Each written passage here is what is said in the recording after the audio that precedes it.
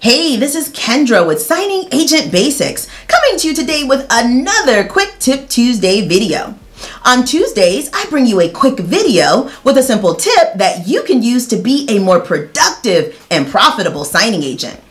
In today's Quick Tip Tuesday video, I want to remind you that real estate agents and loan officers invest a lot of time and money into each signing, so they can understandably be a little protective at loan signings. While it can be frustrating to have an overbearing real estate agent or loan officer at a signing, you have to understand their point of view. Real estate agents and loan officers often invest weeks or even months of their time to get customers to closing. They are often only closing a limited number of deals a month, and their commission on each transaction can literally be thousands of dollars, so they have a lot to lose if one closing falls apart at the signing table. They may have also already invested a lot of money out of their own pocket that they will stand to lose if the transaction doesn't close.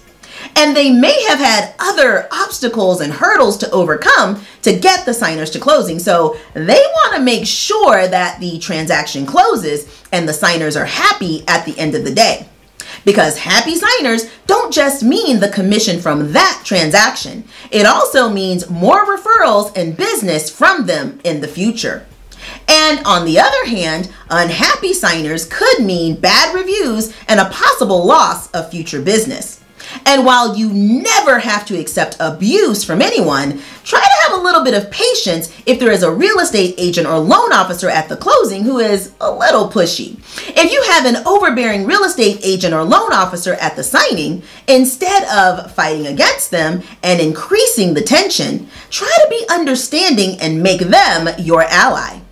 A few compliments about the great job that they did for the signers will go a long way in easing the tension and getting them to cooperate with you instead of fighting you in the signing process.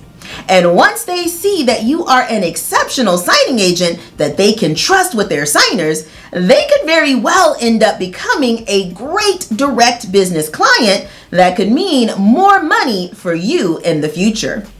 So guys, that is your quick tip for the day. If you found this video helpful and you'd like to get even more training to help you take your signing agent business to the next level and reach signing agent success faster, click on the link up at the top of the screen for information about my Signing Agent Advanced Training Program and my remote online notarization quick start training program. And if you've not already done so, make sure that you hit the like button, hit the subscribe button, and then hit the notification bell so you'll be notified every Tuesday for your quick tip. This is Kendra with Signing Agent Basics, hoping that you have a productive and profitable day.